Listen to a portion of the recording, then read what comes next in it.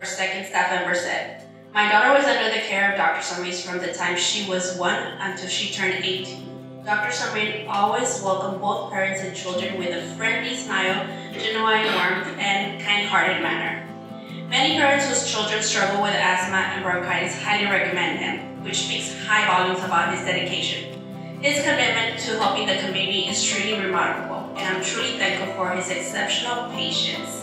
His life, his love, he's donated everything to this community. He is Brownsville's answer to support, love, community, care, giving. There's nothing, there's no words I can come up with that just don't describe him, because he fits all of them. Thank you for my staff believing in me and my vision and helping me to do what I believe for the betterment of our community and especially for our children.